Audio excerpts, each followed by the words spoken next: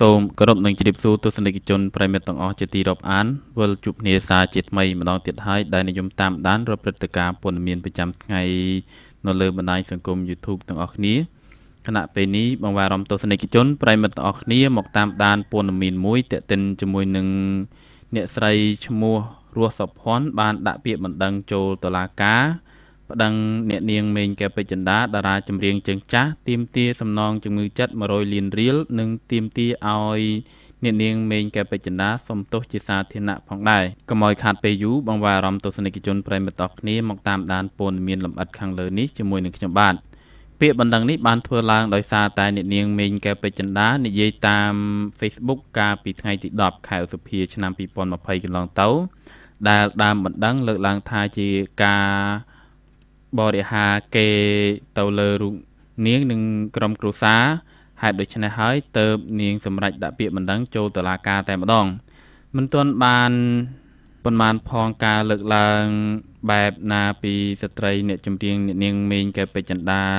នោះជុំវិញបណ្ដឹងនៅ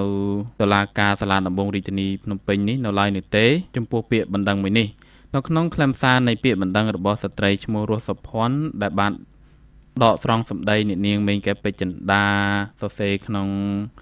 ពាក្យបណ្ដឹងរៀបរាប់ប្រាប់តុលាការនៅរឿងរ៉ាវជាច្រើនដែលអ្នកនាងមេងកែបពេជ្រចិន្តាបាននិយាយពីជីវិតផ្ទាល់ខ្លួនរបស់ស្ត្រីឈ្មោះរស់សុភ័ណ្ឌនិងក្រុមគ្រួសារក្នុងនោះអ្នកនាងមេងកែបពេជ្រចិន្តាបើបានលើកឡើងថាតើ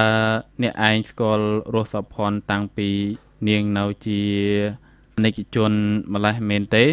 មិនតែប៉ុណ្ណោះអ្នកនាងមេងកែបពេជ្រចិន្តាយោងតាមខ្លឹមសារនៃពាក្យបណ្ដឹងមកបាននិយាយទៅដល់ថ្ងៃមង្គលការរបស់លោកមួងឃីមនិងព្រោះសោភ័ណ្ឌទៀតផងដែរនោះថាជាភ្ញៀវទៅមិនបានកន្លះរោងឲ្យពេលដែល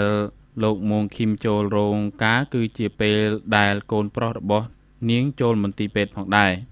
ខ្លឹមសារចុងក្រោយរបស់អ្នកនាងមេងកែបពេជ្រចិន្តាបានបញ្ជាក់ផងដែរថាអ្នកឯងសំដៅលើលោកមួងឃីម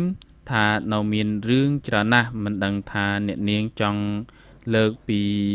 រឿងអ្វីនោះទៀតទេគេនៅចាំបានថាកាលពីប្រហែល10ឆ្នាំមុនអ្នកនាងមេងកែបពេជ្រចិន្តាមានរឿងរកម្មរកុសឈានចូលដល់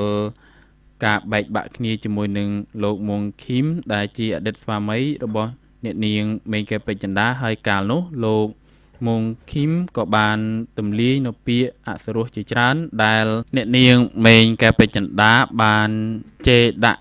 ទៅលើរូបលោកការនោះធ្វើឲ្យមហាជនមានការហួសចិត្តជាខ្លាំងទៅលើពាក្យសម្ដីរបស់អ្នកចម្រៀងល្បីម្នាក់នេះដែលពូកែទាំងច្រៀងនិងពូកែទាំងជេរផងដែរតែយ៉ាងណាក៏ដោយគេហទំព័រនិងអ្នកសារព័ត៌មានជាច្រើនពុំអាចសុំបំភ្លឺពីអ្នកនាងមេងកែបពេជ្រចិន្តាបាននោះទេក្នុងពេលនេះទាក់ទិនជាមួយនឹងព័ត៌មានខាងលើនេះឈានដល់ទីបញ្ចប់ហើយខ្ញុំបាទសូមអរគុណទស្សនិកជនប្រិយមិត្តអស់គ្នាដែលតាមដានព័ត៌មាននេះតាំងពីដើមរហូតមកនៅពេលនេះខ្ញុំបាទសូមអរគុណនិងសូមជម្រាបលាវិលជួបគ្នានៅឱកាសក្រោយជាបន្តទៀត